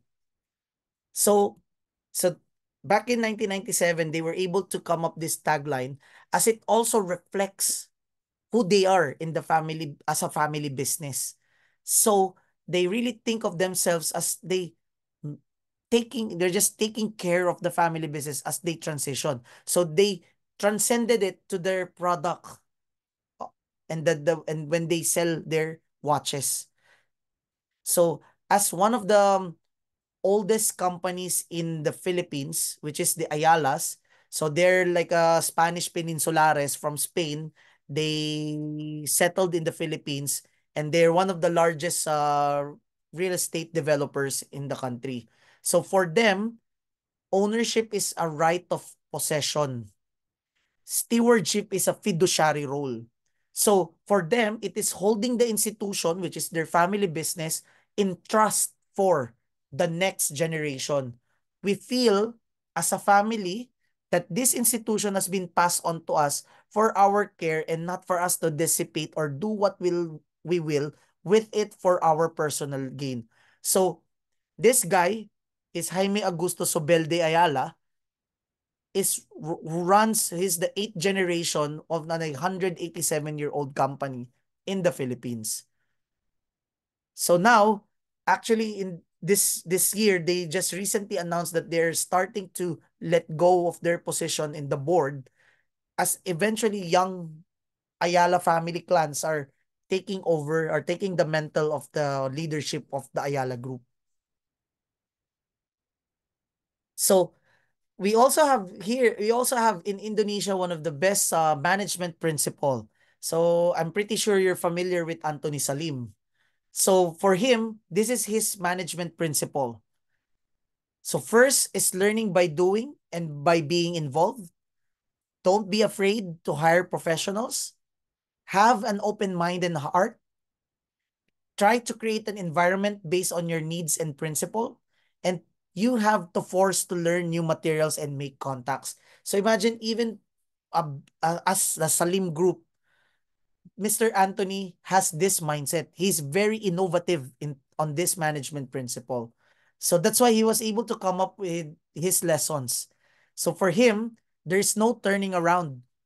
So the family business is like a train. It's like a moving train for him. That if you want to join, you have to jump into the train. So there's no delay. There's no turning back. Because your goal is really to prepare for the next generation, and all of the things that you're doing is in order for you to sustain that growth and transfer the succession on a very smooth way. So whatever you're doing in the past for him is you have to move forward and be more innovative. The second lesson is we must keep business and personal matters separate. So I guess all of you are for those family businesses will try now to emulate him, because the lesson that he wants to share is personal and business matters should always not be at the same time when you're doing a board of directors meeting. So as you do that, it always incur conflicts. So lesson number 3, we are more opportunity driven. We don't want to dwell on what we have. So being one of the largest corporation, not just in the Philippines, not just in Indonesia, but as well as in Southeast Asia, they are driven by opportunity that falls to them. Now the question is, will that opportunity works within their organization, or can the organization support it? So because they implement governance, they can support whatever opportunities they want to pursue. And number 4, pick the right horses to run for you. Once you pick them, trust them. If you don't trust them, don't pick them at all. This is true. So if you hire professional, pick the right horse. Don't uh don't don't do it fast. Don't do it because of whim. Don't do this because of nepotism, but always think if this horse is really you can trust, and give them the freedom to do their things. Of course, with limitations based on the rules that the organization is being set. So, because if you don't trust them running the show, then there's no point. So later I'll share to you that there's a one horse in the Philippines that he chose, and he became successful in his expansion in the Philippines. So because for him, trust is good, but control is better. Now, I want you to give comments on this lesson by Anthony. Trust is good, but control is better. So in the lesson 4, if you don't trust them, don't pick them. So you have to trust them. But in lesson 5, it mentioned that trust is good, but control is better. Why is that? Can you give me your comments or your thoughts on this? Oke, silakan Bapak Ibu for lesson 5 ya, Prof. Only for lesson 5 the Mhm. comment. Yes. Oke. In the lesson 5 di lesson 5 ini trust is good but control is better. Oke, kira-kira menurut Bapak Ibu bagaimana? Mhm. Silahkan menuliskan idenya di kolom chat. And while waiting sambil nunggu Prof, I will write what is it? A summary. Okay. Here I have Mr. Kelvin Lian yang writing his summary. The first, maybe you will may give the comment for this. Yeah. Okay, the first, the heir or the next generation need willingness and awareness to do the business. Without willingness and awareness, it's just a waste. And Mhm. then the second, after having them, train the heir to have the professional business skill. What do you think? Is the summary correct, in line with your explanation, or how? Mhm. Okay. So the heir need willingness and awareness to do business. Without willingness or awareness is just where and having them train. Yeah, it's yes, it's right. But also the founding generation needs also to be educated. Nggak. Okay. So it's always not just one generation who needs to be uh the sole responsible of embracing the governance in the family business. It would always be a multi-generational effort. Okay? So, like for instance, if you're the founding generation, you need to have a proper mindset or open-minded in terms of the changes that would happen because it will happen. Whether you like it or not, the next generation will eventually take over.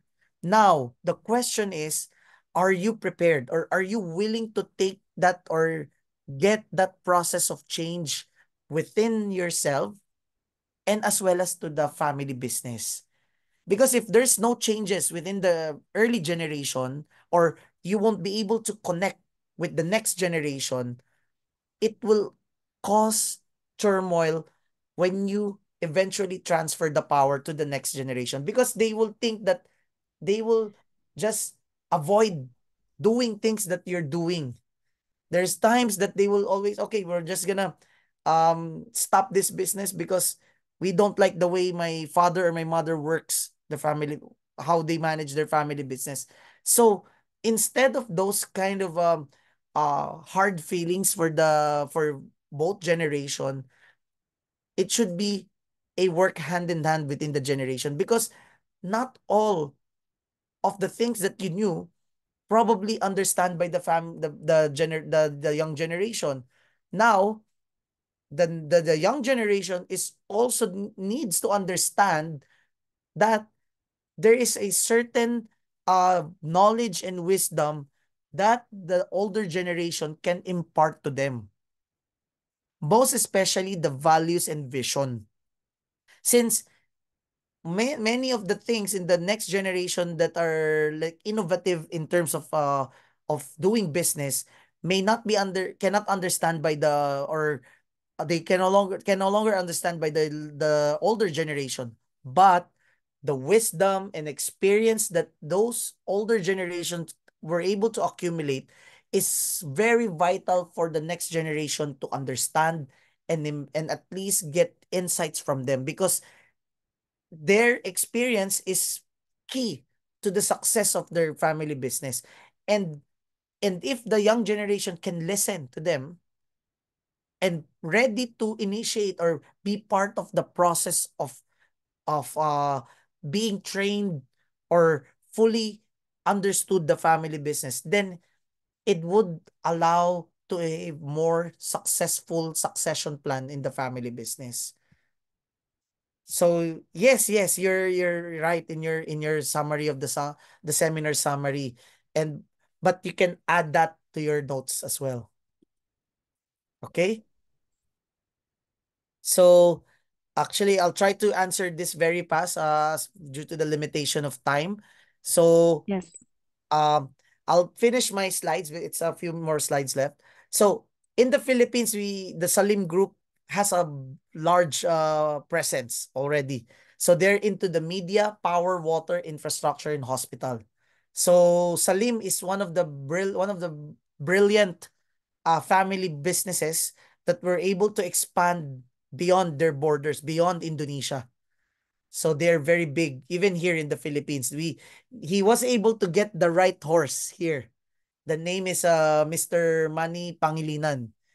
He is the go-to guy when they expanded in the Philippines. He is a professional that they gave the reins to expand in the Philippine market. So there. So yes, if you have any questions, you can message me in WhatsApp. Here's my QR. So I'll open up this discussion uh now. So if you have any questions, please feel free to message and tell me. Okay? Okay. Yes.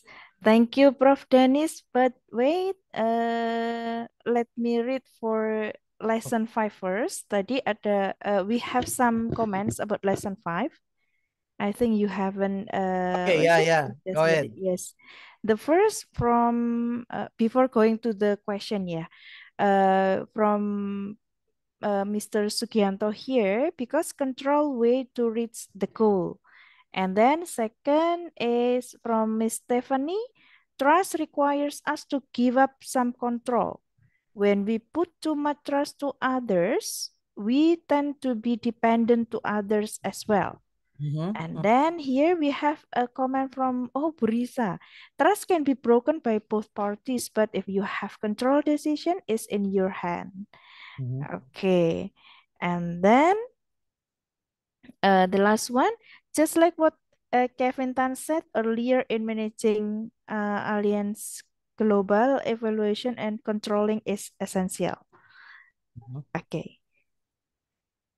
What do you think about that? Is that okay?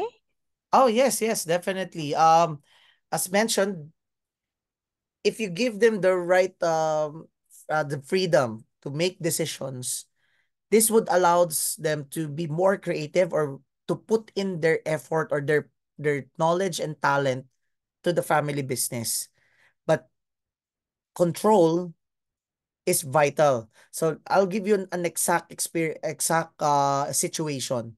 So like for instance, if you hire someone like a professional CEO, so of course being the CEO, technically is in control of the business decisions.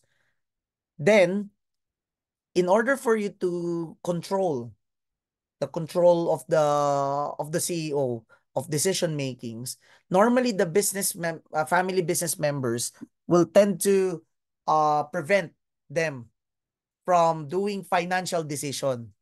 Am I right? So that's why some of the professional CEOs will tend to uh, be disappointed that even though they want to create or change some of the business operation, implement new policies or implement new innovative ways on doing business, if you control their financials, then that's the time that they will that if you continuously doing that, you will eventually lose the faith of those professionals to you, and eventually they will leave the company. So how do we address that? Your control, you need to create a subset on each control, on your control of any decision making of your professionals or even your family members who are working in your family business professionally. So one is create a certain provision or create a certain level of actual amount. So like for instance, for any, let's say 100,000 US dollars decision making, 100,000 below, the CEO can decide, period. So in that way, he or she will feel that he's being trusted with that kind of amount of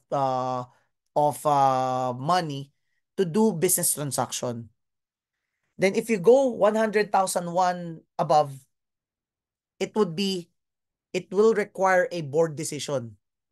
So that's one example of control. So meaning you're managing the financial side, but you also give them the freedom to decide on the financial aspect as well. So anything beyond the 100,000 mark, it would be approved by the board, by the family members. So again, the term is approved. So if it approves, then the CEO can still implement the trust, the the business deal or whatever transaction he wants to pursue. But there will be controls in terms of limitation on how they will release the funds or how it would be managed effectively. So normally some of the successful family members, they will limit their control in terms of in the corporate level as well as on the financial and audit level.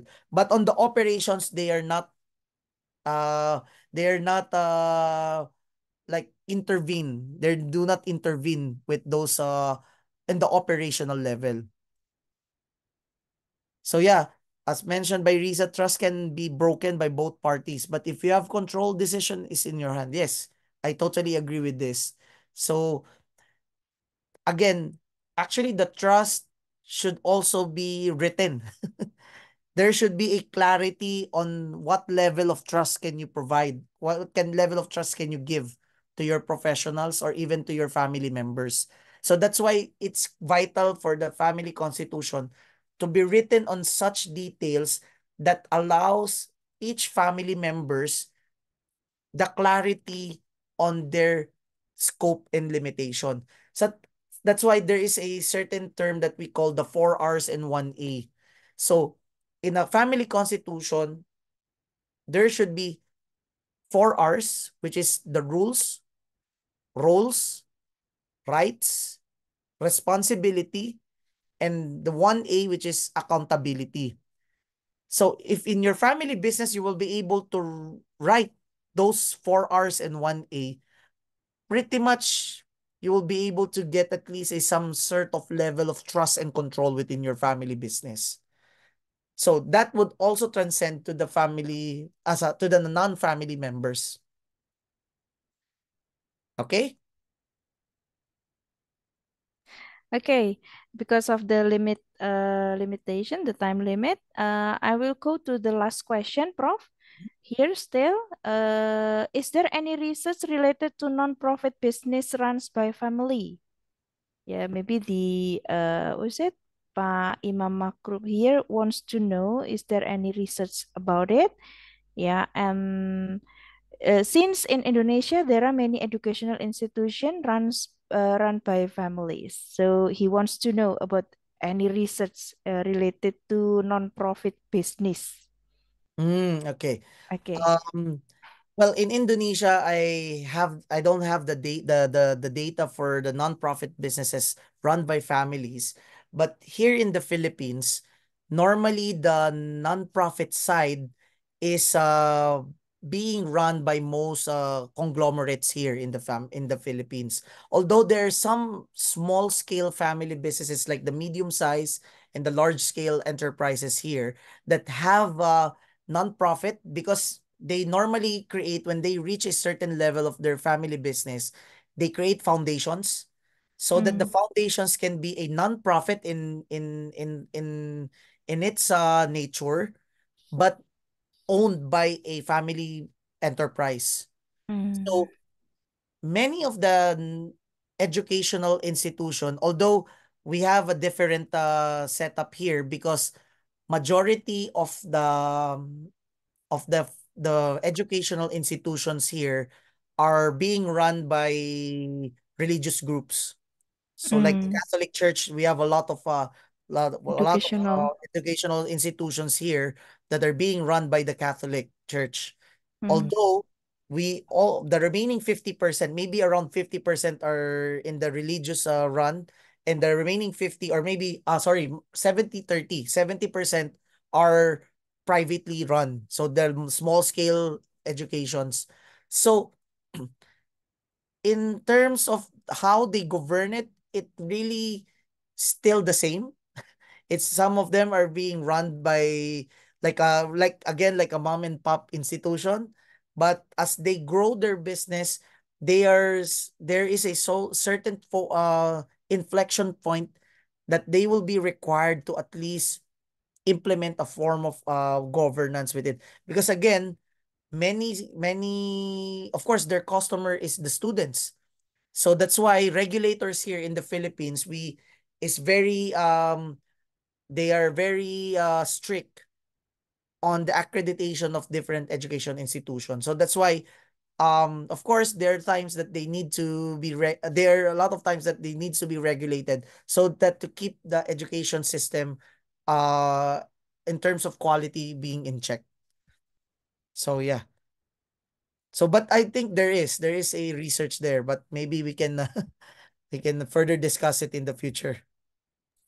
Oke, thank you. Jadi dari Prof sendiri pasti ada riset tentang itu, tapi memang kenyataannya tidak hanya di Indonesia, tapi juga di Filipina, apa namanya, bisnis keluarga ini, family business ini running sekolah seperti itu ya.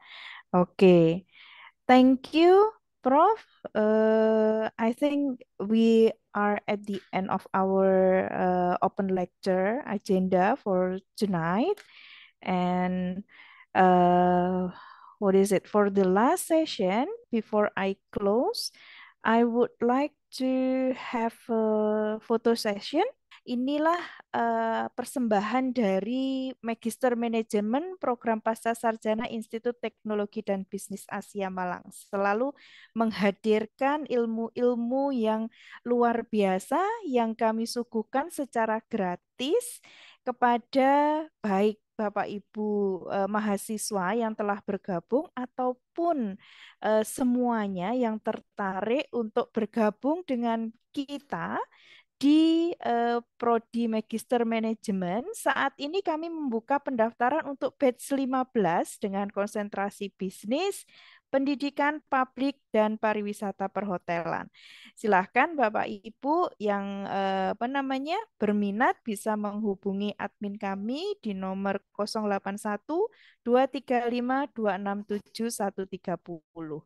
Nah, seperti yang Bapak Ibu lihat di belakang saya ada tulisan lulus MM 1,5 tahun. Benar Bapak Ibu, kurikulum kami memang dibuat untuk selesai dalam waktu 1,5 tahun karena atau 3 semester, karena kami punya slogan lulus cepat, servis mantap, dan ilmu dahsyat. Oke, terima kasih untuk kehadiran semuanya. Thank you, Prof.